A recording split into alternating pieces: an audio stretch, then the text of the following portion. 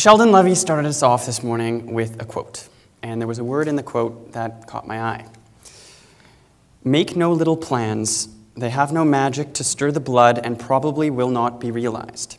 Make big plans. Aim high in hope and work. Christmas 1993. Power Rangers and Super Nintendo are on the minds of every child in the world. However, this 4-year-old has only one thing on his Christmas list: a magic wand. A month goes by and Christmas rolls up, and sure enough, underneath the Christmas tree, his very own magic wand. Now, I would say the wand itself lasted about a week before the tinfoil deteriorated and the pencil cracked. However, that was one magical week. I didn't say anything for an entire year about the whole fake wand thing until November came around again, and I was drafting my first draft of my Christmas list. And of course, this year I did not just rely on the magic wand. I learned from my mistake from the previous year. However, the number one thing on my list, again, was a magic wand. Only in brackets, next to it, it read,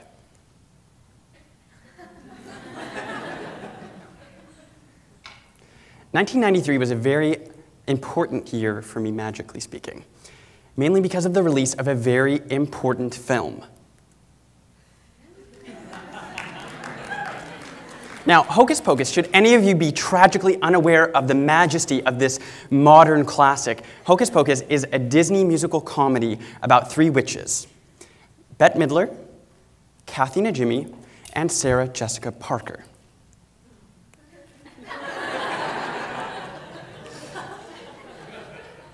Now, to preface this story, Hocus Pocus wasn't just some holiday classic that I couldn't wait until next year to watch. No, Hocus Pocus came out at Halloween, Thanksgiving, Christmas, New Year's, my birthday, Mother's Day, Father's Day. Any opportunity I had to watch this film, I took.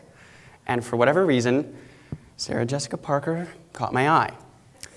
To the point where that year I did not go as a witch for Halloween, but I went as Sarah Jessica Parker's version as a witch for Halloween. I was an only child, and most of my games revolved around being alone and using my imagination. And some of the games I would play involved playing as these witches, or like fighting these witches, or whatever. And Sarah Jessica Parker was the one that was calling to me. Okay, we're jumping ahead now. I'm 8 years old. I'm living in New York, and I'm walking down Broadway with my mom. And we look up to see a gigantic poster of SJP's face, Sarah Jessica Parker. And she's advertising her performance in the off-Broadway musical Once Upon a Mattress. Everything in New York stops for me because I have to see this play. I run home that night, I get out my crayons, my markers, pencils, whatever I have, my paper, and I just start drawing and sketching. And I start sketching out pictures of Sarah Jessica Parker at every stage in her career. I bind them into a portfolio book, and with the anticipation of bringing them to her the next day. But as I'm drawing these pictures, there's something going through my head. I am actually envisioning meeting Sarah the next day. It feels as if there is nothing at all stopping me from meeting her. By drawing these pictures, I'm drawing her into reality for me, or at least that's what it feels like when I'm drawing them. I wake up at 4 a.m. to go to the box office at 6 in order to get the tickets to the matinee, and while I do, I exchange my portfolio for my tickets, in hopes that they will deliver it to Sarah. I see the show, it's fabulous. I don't really actually remember anything about it whatsoever. However, afterwards being the important part. A little inside tip for celebrity stalking. If you go to the backstage door of a theater after the performance, that's where the stars will leave and sign autographs and take pictures with the screaming fans. Obviously, I was going to do this. That was, in fact, the only reason I was there in the first place. So I'm standing outside the backstage door, clutching my program, waiting for the door to open and Sarah to be revealed.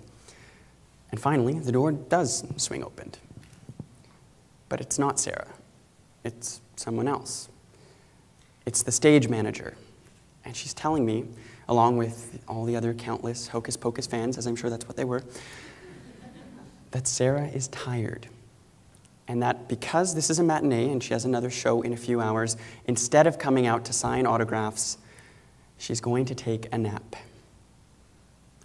You can hear the audible sound of my heart breaking in Canada.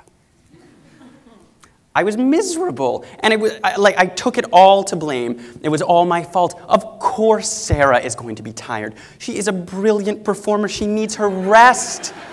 How could I be so stupid? The stage manager offers this shitty compromise where if I hand in my program, she'll take it into the backstage along with all the others, have them signed, likely by her, and then return to us. I'm obviously less than enthusiastic about this option. And I'm probably the last person to actually go up to hand in my program. And I don't know, I think I'm feeling like a little resentful or something. I'm just like, or maybe even just a bit bold. And as I'm going up, I hand up my program to her. And I don't let go. So we're both gripping the program. And I say, "I'm Stephen Dunn." And she says, "Are you the kid who drew the pictures?" And I say, "Yes." And she says,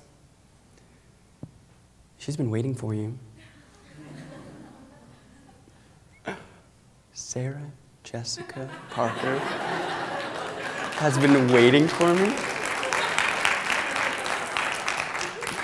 Before I can catch my breath, I'm swooped into the backstage and put in this corner where I'm out of the way of the dancers and stage crew who are bustling about, and within 1 minute, Sarah herself descends the steps. She's wearing her hair in a ponytail and a jean jacket and her sunglasses indoors, as that's the fashionable thing for celebrities to do in the 90s. And then she's there, talking to me, acknowledging my presence. She says she loved the portfolio. In fact, she's going to put it up when she gets home. I can just imagine her and Matthew Broderick sitting home with their feet up, with their hot chocolates flipping through my portfolio book. She gives me some great career advice because I'm doing the child acting thing at the time, and she just gives me some really supportive advice from, not only someone who's in the business, but someone who's Sarah Jessica Parker. And then I leave. And that's it. My 5 minutes are up. And I move on with my life, and I'm sure Sarah did as well. But I didn't realize until years later that this would be the most profound moment for me in my formative years. Now, I'm not delusional. I know that Sarah probably has absolutely no memory of this ever happening. And to be honest, I don't remember her performance, so I guess we're even. But what I took from this lasted so much longer than those 5 minutes. It was much deeper than that. At 8 years old, I was able to meet my almost fictitious idol. I was able to come from Newfoundland, which is, it's not so possible to meet Sarah Jessica Parker there. And I was able to meet her at the power of my own crayons. It just felt so powerful to be able to do that. It felt magical to be able to do that. 2 years later, I moved back to Newfoundland, and something has changed with me. I have this sensibility that allows me to feel that no matter what I can imagine, no matter how insane it may be, I can achieve it. And can you guess what the very first thing on my list is? To put off my very own version of Cats the Musical for my grade 3 talent show. Wonderful, eh? Now I'm a filmmaker, a director. And when you think about it, what is it exactly that a filmmaker does? They translate their imagination into cinematic form. They manifest their imagination, their ideas, their concepts, no matter how ludicrous, impossible, or ambitious they may be. and they make them real for themselves and for other people. Now, when you think about that, it's not a very uncommon concept. An architect envisions a building before it's ever made. A choreographer sees a dance before it's performed. An entrepreneur envisions a company before it's ever founded. All of these are everyday examples of the imagination materializing. The imagination is the absolute most powerful thing that we have as human beings because it's limitless. And I don't care what anyone else says, the ability to be able to translate that into something real is magic. I never did receive the magic wand that I asked for when I was 5 years old, the real one. But not for one day did I ever stop believing in magic.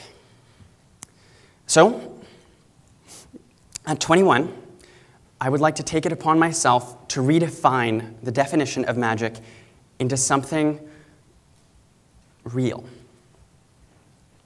My writing partner, Mark Ben-David, and I have this book in which we use in order to challenge each other. We fill it with assignments and homework in order to challenge each other artistically, creatively. And in the most recent transaction of the book, Mark asked me, "What is magic, Stephen? Does it exist?" And without thinking, I sort of went straight to the library and I just filled out the book organically with this.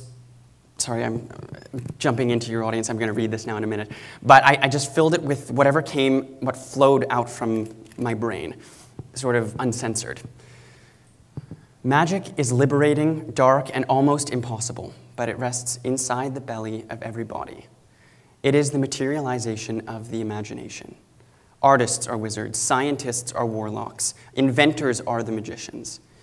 We are creators, therefore we have the power to stop time, heal flesh, build houses, and graze our wings beneath the clouds. We who wield the power of imagination float in alchemy. Those who conjure these thoughts and ideas into something accessible to others are the ones that we call the sorcerers. Then I concluded by asking Mark, "So, do you think magic exists? Look down at your own silver pen and wrap your fingers round your wand." So, audience, I ask you to look down at your own silver pens and wrap your fingers round your magic wand. Thank you.